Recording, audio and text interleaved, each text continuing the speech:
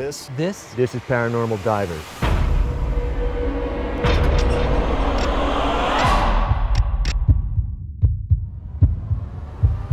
There is something under the boat right now.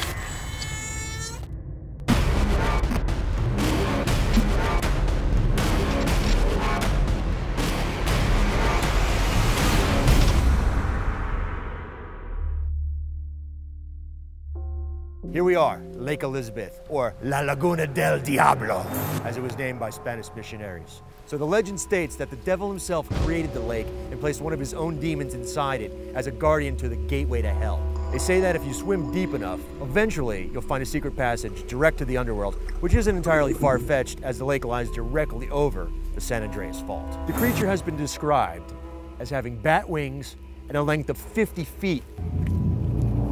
That's huge. And it's a horrible, nauseating stench and this ear-splitting scream. In the 1850s, American settlers tried to establish themselves near the lake. But screams at night, unnatural noises, visions, winged creatures drove them away from these fertile soils. Then came Don Chico Lopez, establishing an entire ranch along this lake. The workers reported livestock and animals disappearing, and all the owners were forced to sell. This is where the tale gets weird.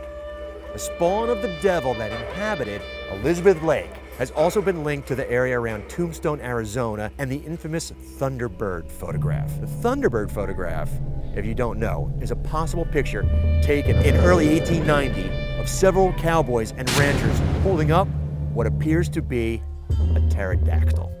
Lake Elizabeth, it's a public park.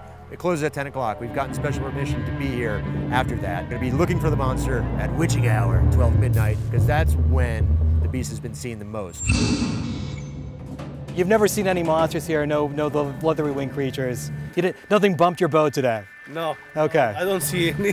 So, Spence, you're gonna go in this water? Yeah, it's pretty messed up, I think. Well, look, do you see this foam here? This foam might be from algae, and the algae might be from the stuff that's being poured into this water.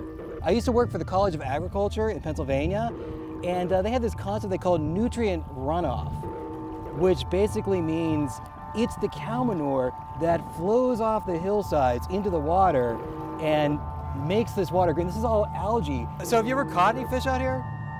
Have you ever caught anything at all? No. No? Not really. Not really? Okay. They're not catching any fish here because all this algae is blocking the sunlight and the fish can't live. Is that going to make it tough for anything to live in this lake? Well, if there's any truth to these monster legends, that's obviously not a normal creature. Yeah. You know, initially we heard that there were no fish in this water. I was thinking maybe it's eating it. Yeah, maybe it's eating the sea life. I think your assessment of the algae is better. Have you smelled this stuff? Yeah, it smells awful. Didn't they say the creature smelled though? The creature smells, but it's probably because they've been walling around in the fucking manure. I'm sorry. Here, wow. I haven't seen any swimming signs or anything like that. So they're not saying that the water is toxic, but this is pretty concerning. It's 112 degrees, right outside of Los Angeles. Summer day, and there's not one person swimming. Well, we got the smell confirmed for the creature. We know where the smell came from. I'm a little concerned about Spence going into this water. He's got a scuba suit on. He's got his rubber booties on. He's sealed in rubber. He's gonna be fine. It's disgusting. It's pretty awful. I'm not going in there. Have at it, man.